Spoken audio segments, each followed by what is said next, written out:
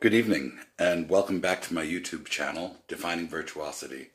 I'm Odin Rathnam, professor of violin at Cleveland State University, and tonight we're going to combine virtues, talk about combining and organizing virtues in a way that leads to an interpretation of a work. In this particular case, I want to work with all of you on the coda from the third sonate pour violon seul, ballade of Eugene Ysaye.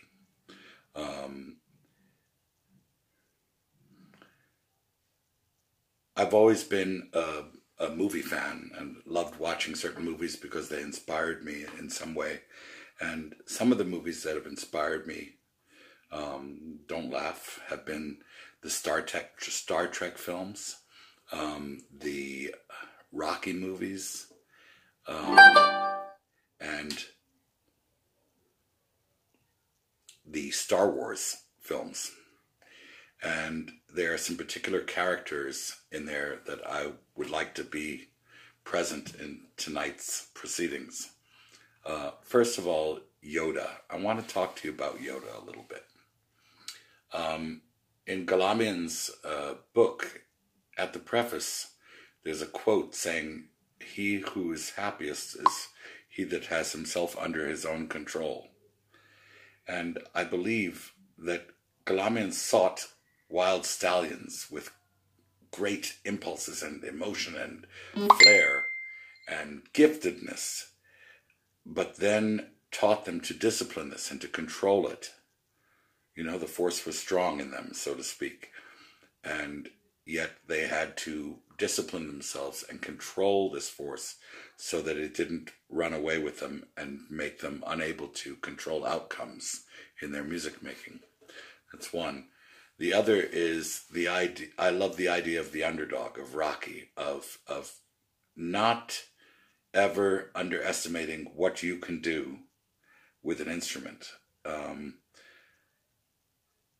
I think that talent is very important, but I think it is also overrated in the equation of things. I think it accounts for about 5%, a very important 5% that has to be there, and that hard work is another 15%, and the other 80% is keeping your head screwed on straight. And that's sort of a loose quote of Gidon Kramer, and it resonated with me. That we have to keep our ego under control, our self-doubt, all kinds of other psychological things under control when we're playing the instrument. Spock is there for the same reason as Yoda, being in control of our emotions and not letting them run away with us, even if they are very strong and deeply felt. That's great if you have them. That's X factor. It's something that can not be taught. If you feel music that way, but we have to manage it at all times. The final movie that I'm crazy about is The Karate Kid, because a young student comes to Mr. Miyagi, and Mr. Miyagi makes him do a few very, very simple things over and over again, and this kid gets more and more frustrated until he finally speaks up and confronts Mr. Miyagi about this, and Mr. Miyagi then asks him to show some of the movements of what he's been learning and proceeds to attack him, and completely subconsciously Danielson does all of the correct motions to defend himself, and so a point is made. Now, those of you that have been following my videos for the past week or so now have probably seen me demonstrate some very, very simple things with the bow in terms of being able to pivot with angles of the arm, with a triangle shape at the frog, a square at the middle, and another triangle at the tip. And then on top of that, to make matters worse, I've posted the most fundamental etudes of Wolfhard and simple scale exercises, and you're going, can this guy even play, or what is it for, or what? And maybe you're wondering, am I wasting your time? Tonight, I'd like to show you how to, first of all, order your virtues.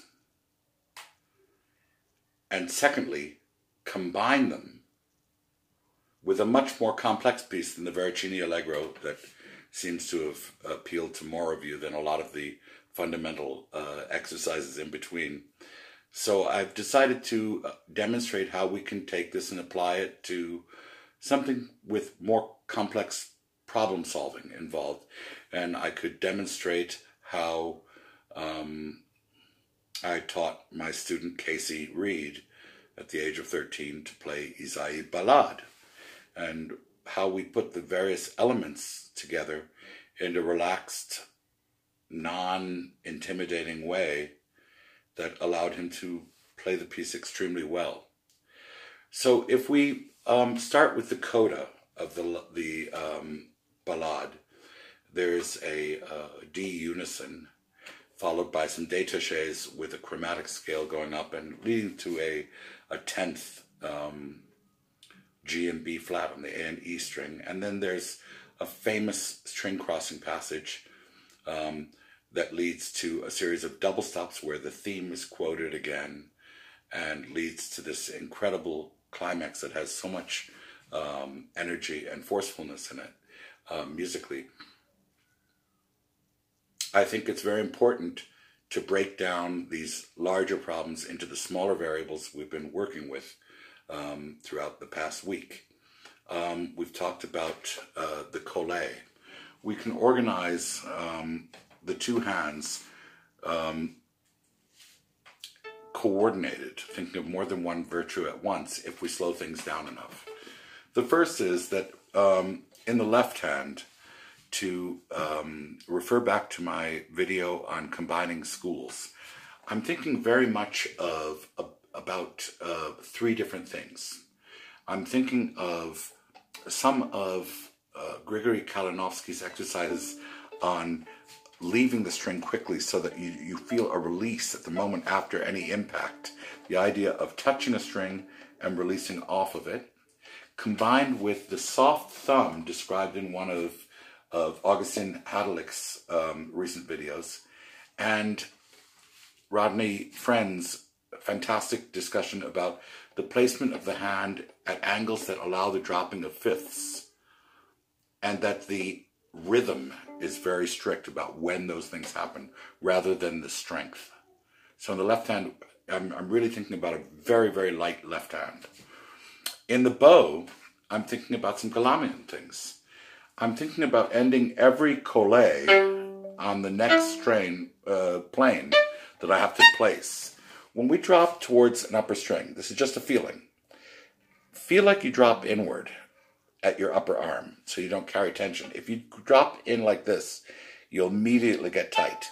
Feel as though you drop in this way towards the new string a little bit. It's a feeling. And that you might go out more towards an upper string. Feel that the beginning of downward strokes on the down bows have a slightly more inward angle that you want than you think. Otherwise, you might not be at 90 degrees to the string. And first, try at the very frog, just a simple exercise, because we can turn any piece of music into an exercise and any exercise into music. So if we just first work on...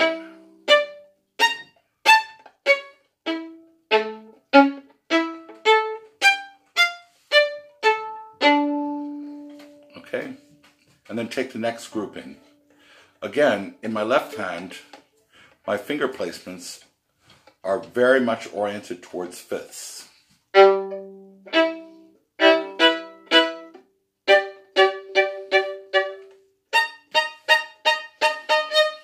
However, light, releasing in the first joint.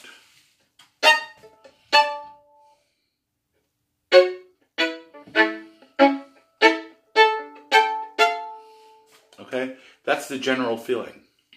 To that, I can now add a layer of what do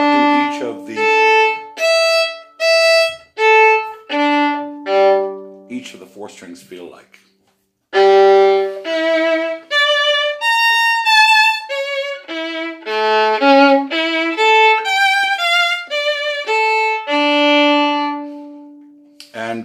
notice that I did give myself a whole figure, an 8-note figure. This has to do with what I taught in scales about zip files. If you remember, I said eventually we have to think of...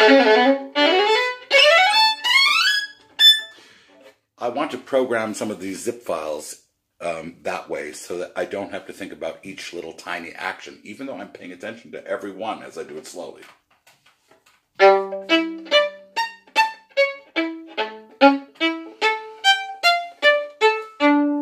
That's one way of practicing it.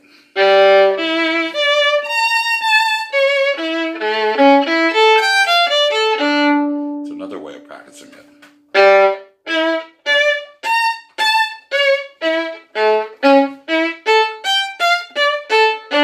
It's another way of practicing it.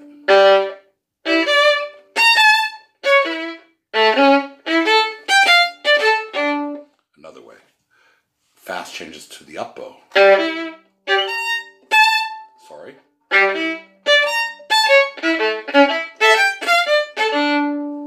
Okay. These rhythms are really, really important. So, and when we do them, one of the things that I just encountered with myself, and that I would counsel all of you to think about, is to be very, very calm. Very, very, very calm. I have a little lighting up statue of Yoda that's by my music stand that lights up, that sometimes I turn on when I forget this. That you think very, very relaxed. Just listen to your sound.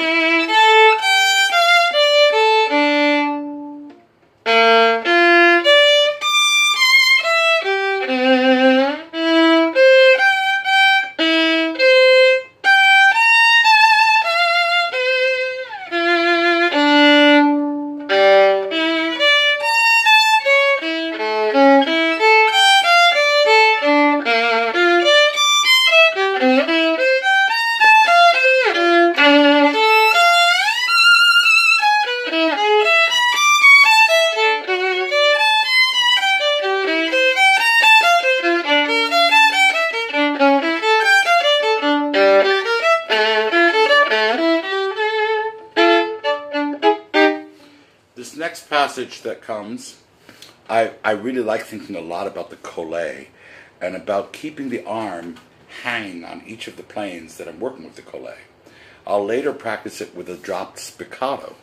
Sometimes I'll practice it with a dropped spiccato where I lengthen the vowel of the note, and eventually I'll get rid of some of the clicks. This passage, we have to think, how do we do that? And order the note's importance. The second two set of thirds are less important than the first.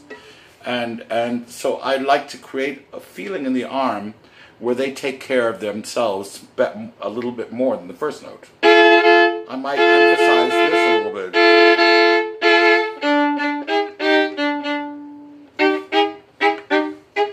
Might be a little less. Again, I'm observing the rules of pulling. Bum, bum, bum, bum, bum, bum. And the shoulder is actually free, even though I'm bowing from the elbow, to drift that way. Okay, to drift back, even though I'm keeping the bow straight by having a good wrist hinge. So that somehow...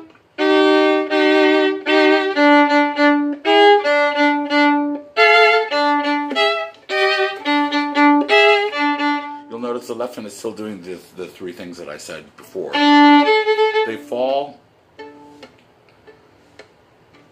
turn towards the fifth, able to drop at the first joint slightly. The fiddle is primarily balanced in the collarbone, the shoulder is not holding. All of the vibratos have to be releases.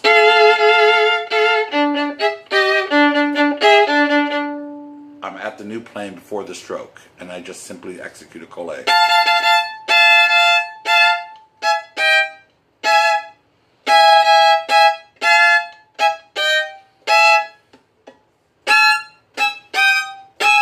Again, the bow slower than the left hand. The left hand is ahead, ready, ahead, here. So when the stroke releases, the finger is also releasing at that point.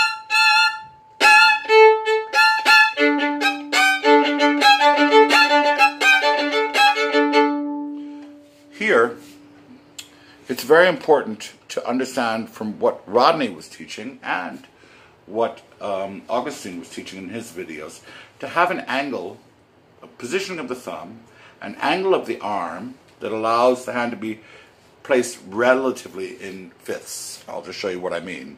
I have this.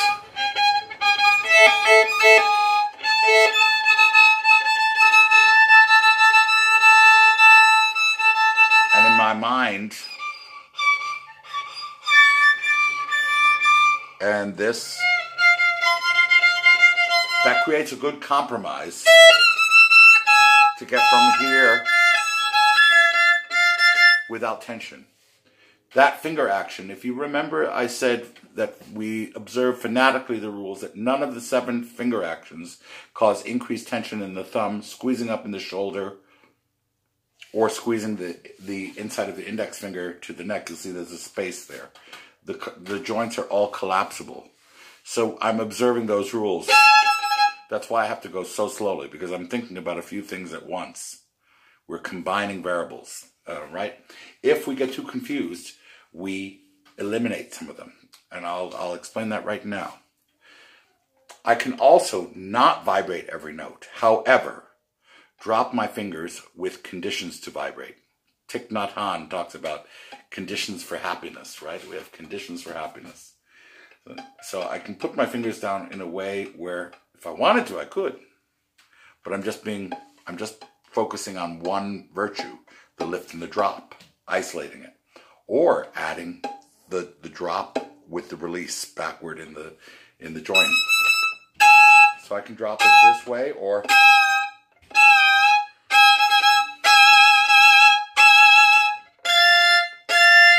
this next passage, ahead of the bow, the problem is that during the 2 open D's and A's, you actually should have your hand in a new place.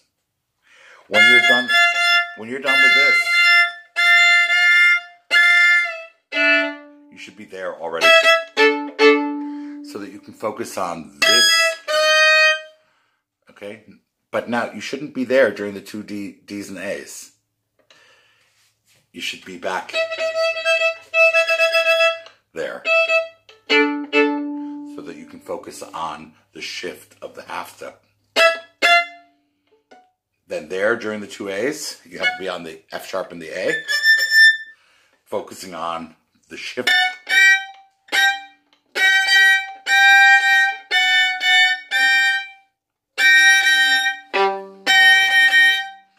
Then, during the rest, already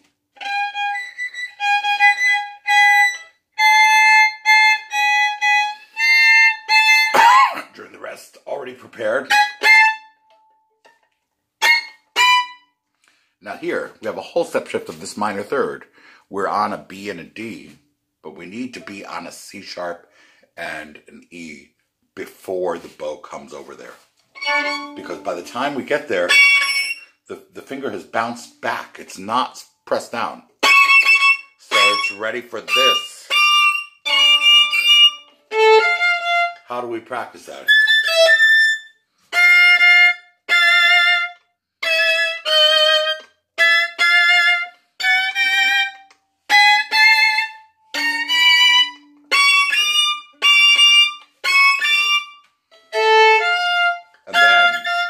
Together with this.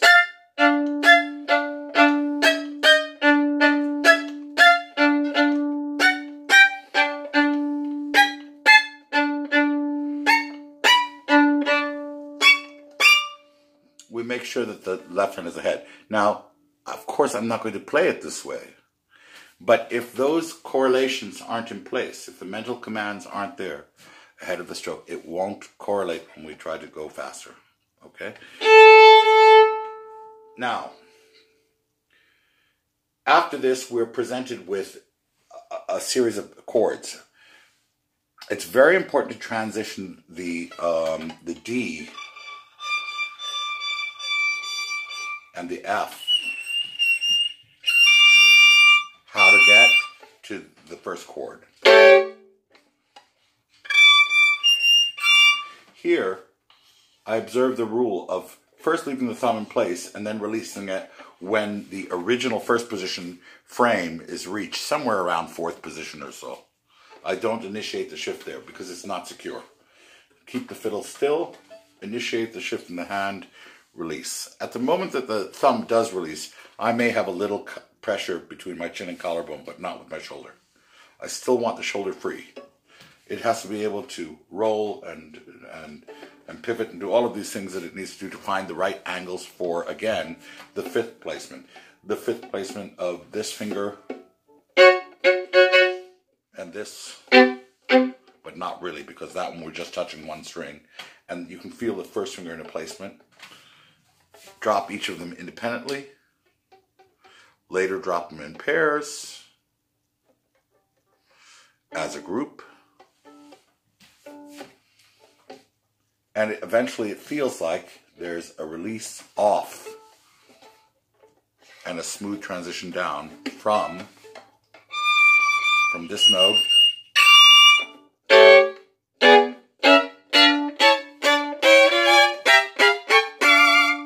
right, and this makes it work better. So here are some of the details now. How do we put all of this together? Break it up into sections. We have to now add layers of artistry and everything to all of this, right? So we can think of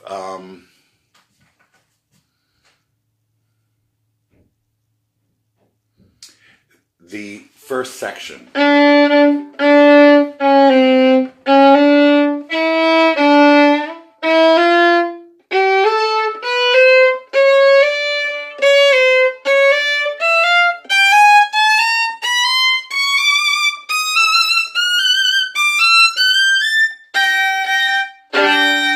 That's one section, okay? We can then think of everything from here all the way to there as the second section, and then we can think of the third as from here to here, and then this as a little epitaph, yeah? Here I would observe Vengerhoff's rules from Rondo Capriccioso, making sure that you have some level of intention.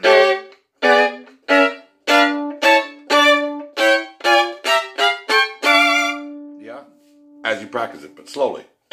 Fingers first, bow next. Fingers first, bow next, sound third.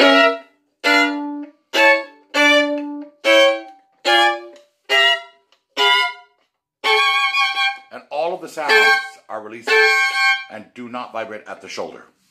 The biggest place I see my students getting tight is they're trying to do some lurching or some stuff or initiate their vibrato up here. Set up the conditions for a good vibrato, a la Rodney Friend. Set up the conditions for a good vibrato. You can even practice it non-vibrato.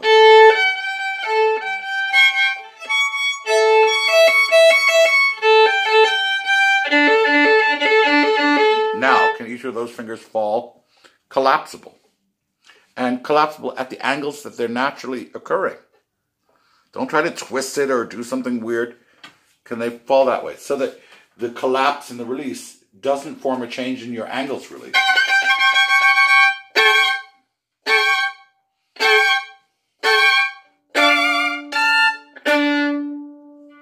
So we put this together slowly. Less bow.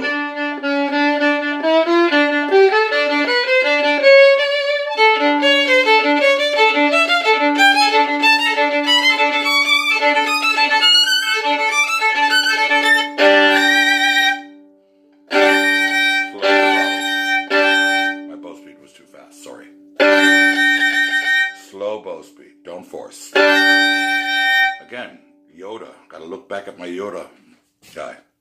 And Mr. Spock. Stay in control of your emotions. So, what am I going to do to reach that first climax without getting tight or emotionally involved? Well, how do we create the tension in the sound? Well, we slow the bow speeds. That creates more resistance and we vibrate. It's not feeling tighter and tighter. That's what we want to make the audience do.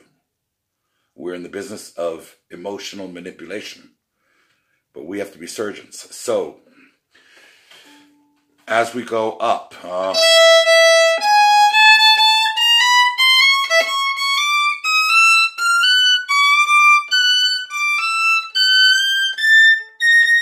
here, when the left hand does that, don't tighten it, but more resistance in the bow, slower, closer to the bridge, and make sure you have a legato crossing, circular. So I'll try it again.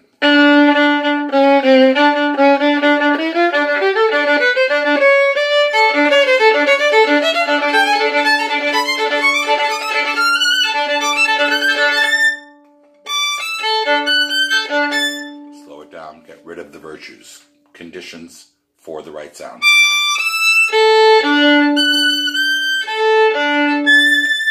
Add.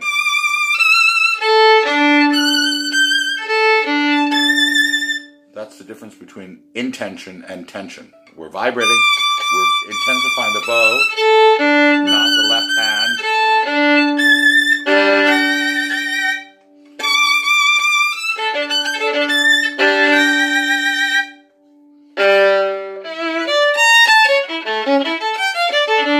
8 notes, new sequence. The climactic one, the leap of the octave. I've changed Mr. Ysaye's fingering here. That's just how I feel it.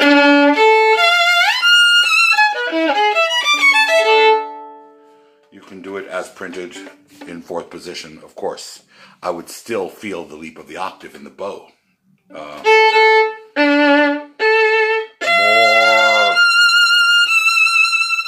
Right? There's a common modern tradition of playing this all too fast and not with the amount of bow that Mr. Ysaye asks for, very clearly. And Mr. Gingold showed me this. You're supposed to use a lot of bow on this, all right? The reason for that is we don't speed up too soon. And if we don't speed up too soon, we don't have to go quite as fast at the end to sound very fast. And we can play all of the notes as they were written, which is a good thing. The stranger the music, the more correctly we should try to play it. So I'm not one of the proponents of seeing who can get to the end of this piece the fast in a whirlwind. One of my students, former students, recently recorded this, and for my taste it was a little bit, you know, a little bit questionable how fast and how much we can actually hear, because these notes are all important when you get to this.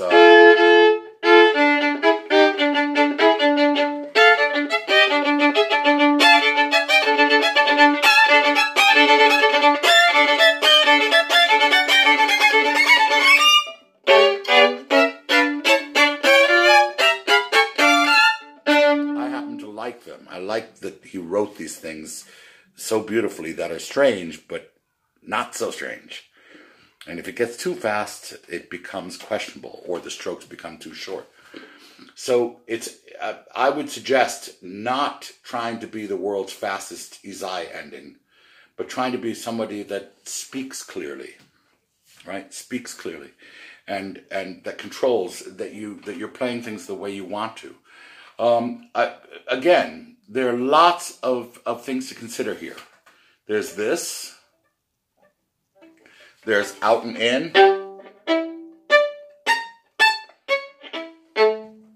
Right? There's the left hand. How we lift and drop. What the angles are for the fingers to fall comfortably and to be brought to the string in a way that works.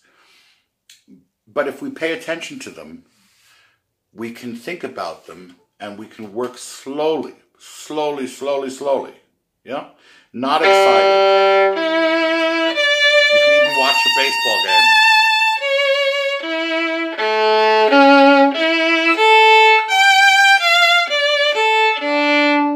Great thing to practice is 16 notes, you know?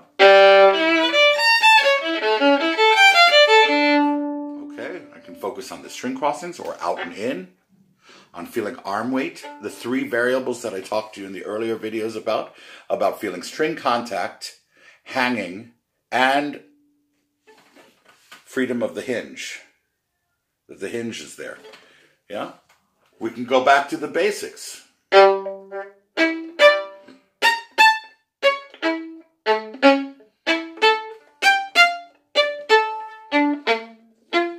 Add a variable.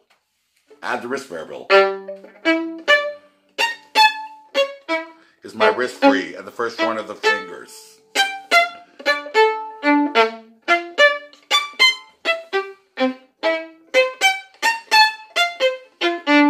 Or here, my fingering.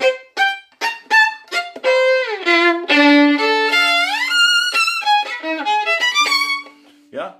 Then you can take bowing patterns. Remember I said that we can turn any piece of music into exercises and any exercise into music, and that I don't like hearing either unable to imitate the other. That we have to understand the relationship between mechanics and intention eventually.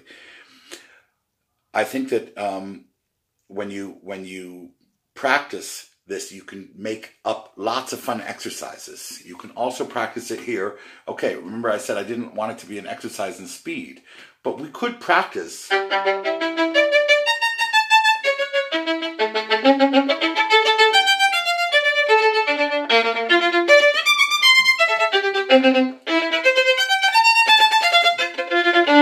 That way, if you decide to go like one of the faster players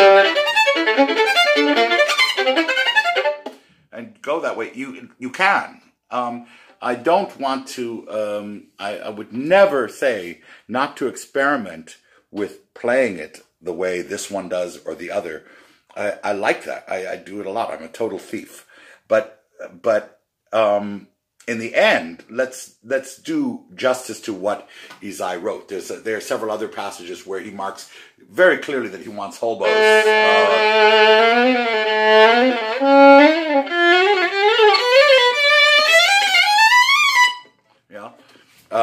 And it creates a feeling. Now, you don't have to get dogmatic about it, because in the opening of the piece, we have 1, 2, 3, 4, 5, 6. So you can go 1.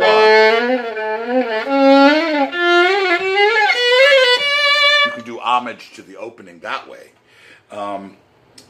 So that will help you. Now, I'm going to be putting up subsequent videos on how to approach the rest of the ballade. But if you practice it this way, and with all of the variations that I've given, this way also.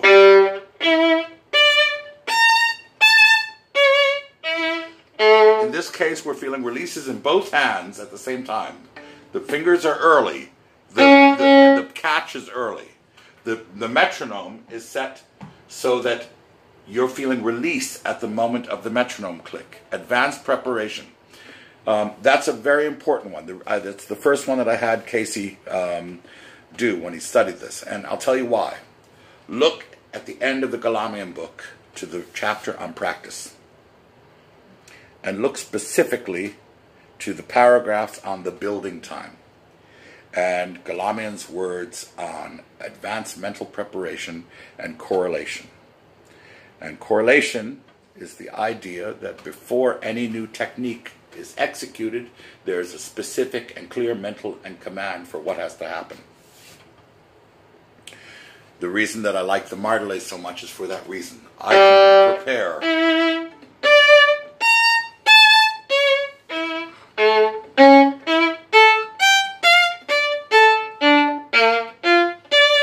And I can check that every connection between actions is legato in the left hand and free, and prepared properly in the bow. That's probably the most important one, even though we're not going to play it that way.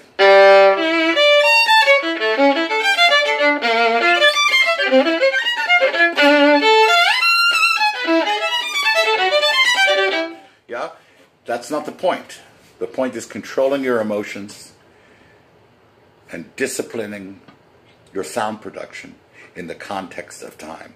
That's Galamian technique. Controlling the sound in the context of time. Thank you for watching, and I'll see you at the next video. We're going to discuss the Chrysler cadenza for Beethoven Violin Concerto. Thanks for watching.